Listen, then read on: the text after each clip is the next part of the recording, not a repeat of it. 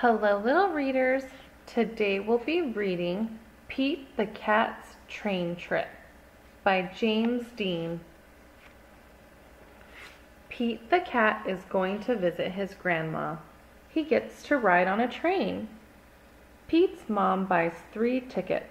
She gives one to Pete and one to his brother Bob. Pete looks up at the big board.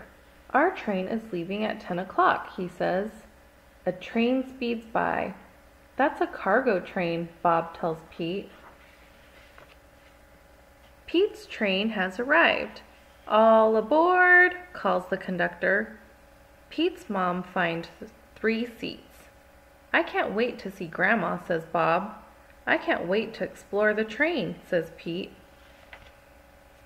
The conductor comes to collect the tickets. Pete hands over his. I love trains, says Pete. I'll show you around, says the conductor. Pete follows the conductor from car to car as the floor rumbles under his feet. Wow, Pete says when they get to the caboose. We're going over a bridge. Pete sees his mom and Bob. They are at the snack bar. I got this for you, says Bob. Pete follows the conductor. He goes to the front of the train. Come in, says the engineer. Wow, Pete says. The engineer shows him the engine.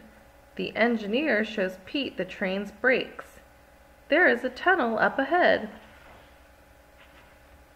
As they go through the tunnel, Pete gets to honk the horn.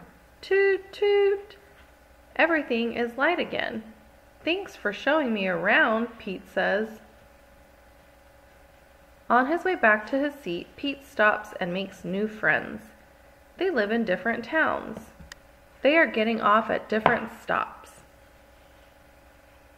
Pete plays games. A little kid wears his hat. Pete sings a song. What a groovy ride.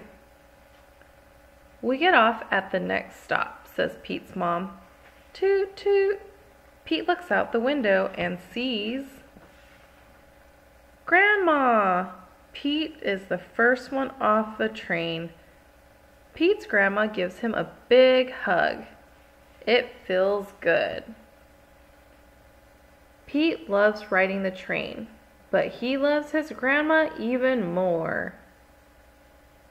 The end. For more stories, please subscribe to our channel, Little Readers.